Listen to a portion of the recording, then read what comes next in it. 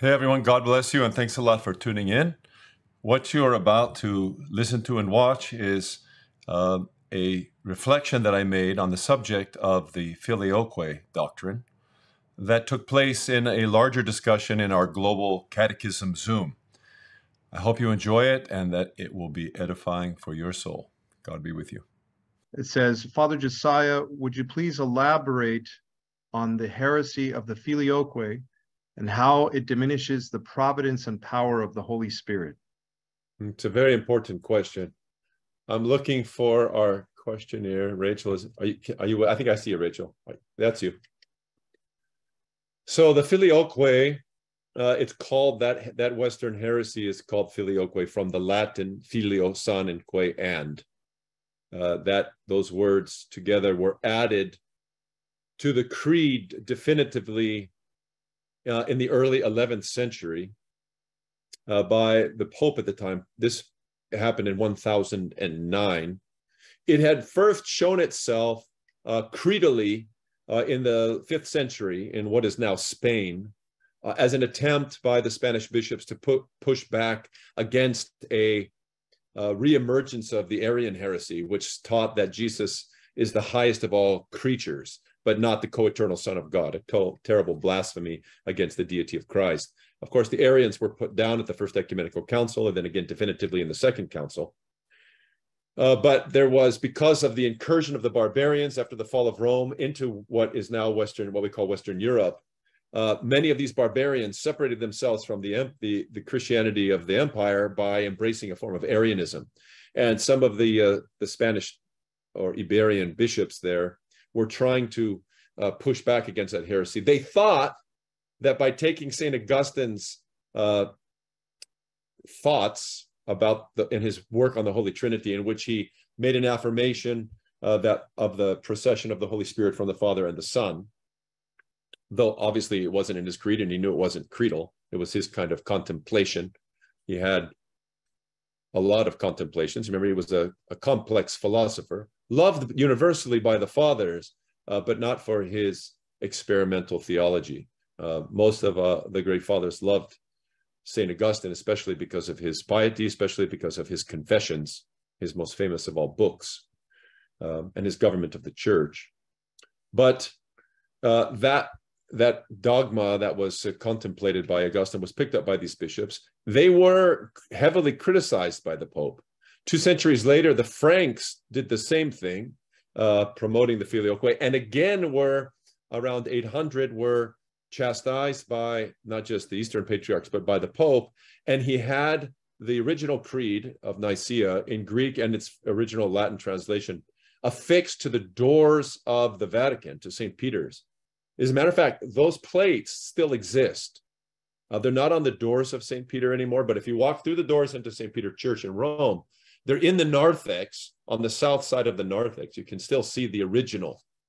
When the popes changed their mind about the Filioque in the 11th century, and they actually inserted into the creed, there was a cessation of commemoration of the Pope by the Eastern Patriarchs, because that not only was he affirming a heresy, the Filioque heresy, which was articulated as such in great detail by St. Photius the Great in the 9th century in his Mystagogy of the Holy Spirit, and then picked up later by other fathers like St. Gregory of Palamas in great detail. This is 14th century. St. Mark of Ephesus in the 15th century. We have a lot of material on the error of the Filioque. But that heresy has been embraced and held since the 11th century in the West. Not only is it a heresy, and I'll explain what's so dastardly about it in a second, but it's also inserting it into the creed was an act of immense pride on the part of the Pope, as though the Pope had authority over the ecumenical creeds of the Church. Up until the Pope, the reign of a very arrogant Pope named Nicholas I, in the middle of the 9th century. This was the opponent of St. Photius the Great. Up until that time of Nicholas, the canon law collection in the East, as well as in the West, began with the apostolic canons, the 85 apostolic canons, was followed by the canons of the ecumenical councils, then by the local councils, then by the Holy Fathers. and particular patriarchs. In the West, that's where you would find papal decrees at the end of that canonical collection. After the 9th century, after Pope Nicholas I, and remember, this is also the time of the hideous Catholic lies known as the Isidorian Decretals and the donation of Constantine. These were forged documents to support this concept of the Pope as being the universal head of the church, of being possessing spiritual as well as temporal power, complete forgeries, but Pope Nicholas promoted them like they were authentic decrees given by the great equal of the apostles and God-crowned King Constantine. Supposedly, these documents were the preservation of documents from Constantine's reign, in which he gave his tiara, his crown, to the Pope and declared that he had universal authority even over the temporal realm. Complete garbage, completely made up, but used for 6.5 centuries by a succession of popes who wanted power to redefine the government of the church. And so after this period, after Nicholas's use of these documents, they redesigned the Western canonical collection. And instead of being apostolic canons, ecumenical councils, local councils, etc., well, guess what's at the top? Papal decrees, as though they are the most important and most authoritative collection. What's so terrible about the Filioque Heresy? What's so terrible about the Filioque Heresy is that it attacks the unique persons of the Father, Son, and Holy Spirit in this way. The theological principle of the church is that whatever is not shared by common essence, that which makes God God, is unique to the person.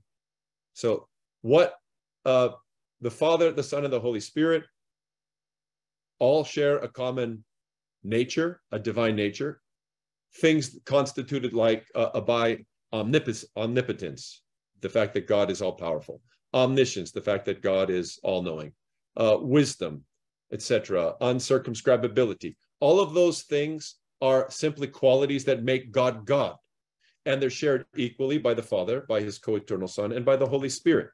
Whatever is unique to the Father, Son, and Holy Spirit that is not part of that common essence belongs only to the person. So the Father, for instance, is the origin or the monarch of the Trinity. His Son is begotten of him outside of time, and the Holy Spirit spirates or is proceeding from him. The Son is the Son, and this is the unique qualities of the person of the Son. What sets him apart from his Father is that he's not the Father, he's not the origin, he's the only begotten. He's the beloved Son who has always rested in the Father's bosom. He is the Father's Word. And the Holy Spirit proceeds from the Father. So what's unique about the Holy Spirit is not that he's all-powerful or all-knowing. Those are qualities of divinity that he shares with the Father and the Son. What's unique about the Holy Spirit is that he is the Spirit who proceeds from the Father, and he rests upon the Son. As soon as you take one of the qualities, which is the quality of the Holy Spirit to be proceeding from the Father, and you apply it to another person, so you say now that the Holy Spirit proceeds from the Father and the Son, you have immediately attacked that principle, that theological principle of how to know God, which is that what's common to the deity is common to all three persons, and whatever else is unique to the particular person. That is no more, because now the Father and the Son share something that is not a quality of divinity, it's a quality of the person that the Holy Spirit does not share. The Father is no longer just the monarch, and the Son just the only begotten, but they together are the source from which the Holy Spirit processes. So now the Father and the Son have something together that is not divinity, or else the Holy Spirit would have it too, and is not unique to their person, because they're sharing something that the Holy Spirit does not share. There is some aspect of the divine relationship unique to the person that the Holy Spirit has nothing to do with. And it's this demotion of the Holy Spirit and this violation of the theological principles of the church, that whatever does not belong to the common nature is unique to the person, that we find so offensive in the affirmation of the Filioque. And we think that's why the Catholics have, the Latins in general, have, once they've demoted the Holy Spirit in the relationship of the persons of the Trinity, excluding him from some sort of relationship that the Father and the Son share, that he doesn't share. As a result, the very glue of the church, which is the Holy Spirit, he who binds the church together in its theanthropic life has been demoted, and therefore they've tried to hold themselves together by the creation of an external worldly apparatus, which hasn't worked. They've created all of these things since the embrace of the Filioque Heresy, the College of Cardinals, and inventing papal infallibility, and all of these ideas about how powerful the Pope is in order supposedly to hold the church together and govern her. But what do we see? Great theological chaos that makes the small disagreements that Orthodox hierarchs have between each other look like child's play compared to what's going on in the Catholic world, theologically speaking. So we think it has tremendous results, negative results. Patristic Nectar Publications is pleased to present a new 6-part lecture series by Father Josiah Trenham entitled Demonology, Understanding and Winning the Spiritual Battle. The study of the Church's demonology is a part of basic catechism and Christian instruction.